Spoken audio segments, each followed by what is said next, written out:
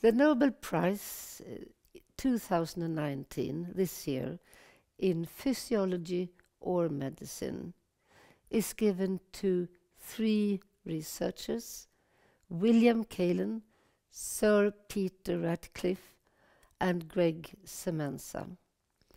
And they get the prize for their groundbreaking discoveries about how all the cells in our body reacts to lack of oxygen and can adapt to different levels of oxygen. And they get the prize for a series of groundbreaking discoveries that explains to us how all cells in our body react and adapt to different levels of oxygen.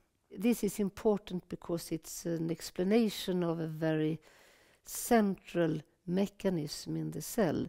But if we talk about how this can help patients, there are 2 possible ways of expressing this.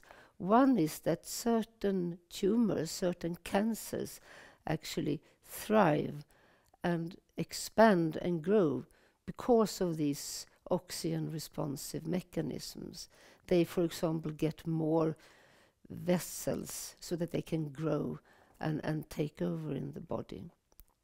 On the other side, it's also so that, for example, in patients with renal failure, when the kidneys do not work, they get anemia, too few red blood cells, because they don't have enough of this hypoxia reacting mechanism.